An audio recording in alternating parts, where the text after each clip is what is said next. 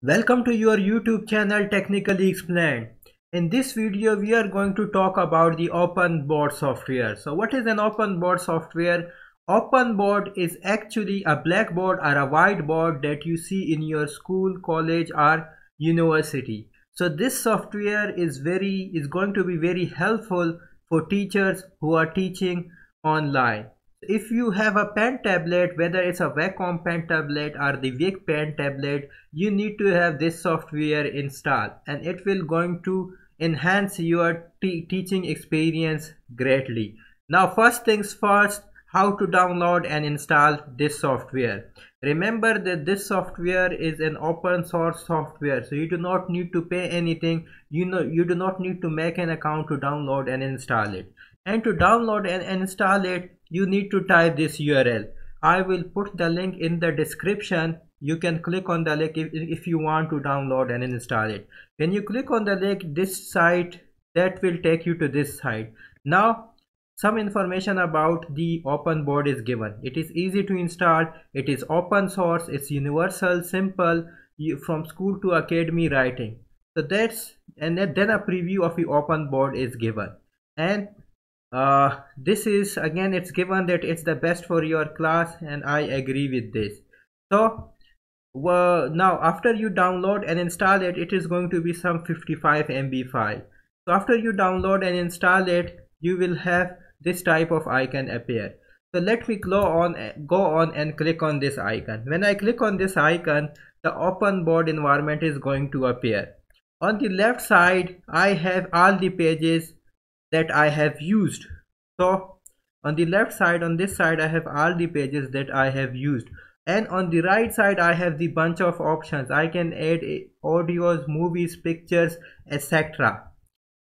And then on the top we have the stylus. Stylus is this thing. If I click on stylus, this is going to disappear, but I do not want it to disappear because I'm going to use it. This is very useful. That is why I'm going to keep it on my blackboard. Next is the colors. So you can draw lines of any colors. For example, I can draw line of the white color, I can draw line of the red color. Similarly, I can draw line of blue, green and yellow. So if you are teaching online to the students, you can use different colors for different purposes. Again, the line width can be changed. From here we have three types of line width. This is the narrower line width, and then we have some width increased line width, and finally we have the line width which is the largest. So we have three types of line width, and again we have eraser of three types. This is the small eraser, this is the medium eraser, and this is the largest eraser. And if you want to remove all the things at once, if you want to clear out the page, you can click on here erase, and all the stuff that is present on the page, that is present in this OpenBoard, is going to be cleared out. And we have other options of undo and redo. For example, if I click on pen here and I write something, for example, if fired. Now if I want to remove T, I can do undo. So for removing options, I have the undo options and the redo option as well. And then we have, again, I'm going to click on erase, and all the stuff is going to be erased. We also have different backgrounds. We have a background which is a line background, and then a grid background, a simple black background that I prefer to use. Again, in whiteboard or in white background, I have the line background, the grid background and the simple white background. But the most preferable that I want to use is the black background. So I can change the background from this option. Next is this stylus. Now in stylus, first option is my pen. So if I want to write something, I should click on here. When I click on here, I am going to write something. If I want to display a graph or something, I should select this. If I want to erase it, I have the second component over here is the eraser. Third component is the highlighter. If I want to highlight something, I should use this component. And then we have a different types of arrows. We also have this where I can slide on and move to the next page if I want to. So I can slide to the down to the up using this option. And then we have the zoom in option where I can zoom in the screen, and also I can zoom out the screen. I also have the option of zoom out. I have the laser pointer where I can point to something. For example, if I'm explaining something, I can laser point to it like this. And then we have the line graph. If I want to draw a line, I should select this, and then we are going to get a perfect line like this. So if I want to draw lines, I should select this thing.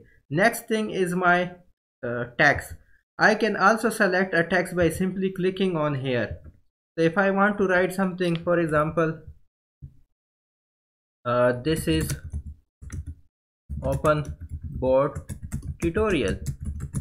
So I can always write something using this option over here. And then we have the cut option, and then we also have the keyboard. If I want to display the keyboard, I can also display the keyboard. Let me display the keyboard, click on it, and there we go. The keyboard has also appeared if I want to demonstrate something.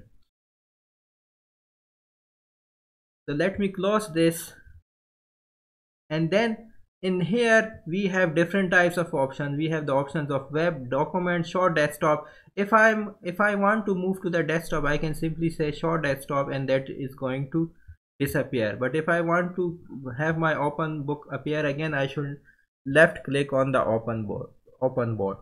Now the next option in the open board is the setting. I have the page size. I can change to the regular size and the wide size. I have the cut option, I have the copy option, paste option, hide open board option, sleep open option. Some tutorial is also given, and finally the preferences. Next is my podcast. Podcast is used for recording whatever I am writing. So if I click on the podcast, for example, let me remove all these by clicking on erase, and then let me click on the podcast. When I click on the podcast, this type of window is going to appear. Now this option is for recording. If I want to record the screen by writing something, I can always record from here. For example, let me start the recording.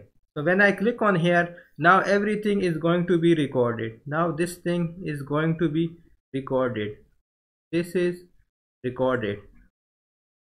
And when I click on here, this will be saved in my desktop because I have saved my open board on my desktop. So let me move to the desktop. If we can have a look, this open broadcast, this is that tutorial that we recorded.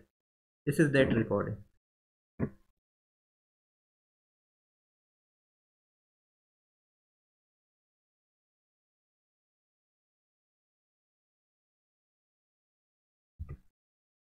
So this was the functionality of the broadcast. By the way, I will not prefer recording from here. I will prefer the OBS because OBS is the best software for recording screen, and the tutorial of OBS is given on my channel. But if you want to record from here, you can also record from here, but there will be some background noise. So this is all about the OpenBoard software. I strongly recommend this software for all teachers who are teaching online, because this will increase your teaching, this will enhance your teaching experience greatly. It will make your life easy as a teacher. Thank you.